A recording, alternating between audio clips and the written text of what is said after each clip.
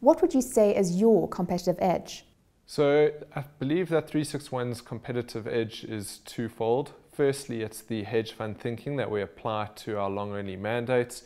So that's trying to identify companies that have weak prospects, maybe unreliable management teams, or significant competition in the industries in which they operate. And by identifying some of those factors, we actually don't invest in those companies, and we rather just select much better companies with good opportunities. And the other side is I think that we have a really driven, committed, intelligent group of people that all work together, that are in their own right very good, but when you bring them together as a team, I think it produces something really special.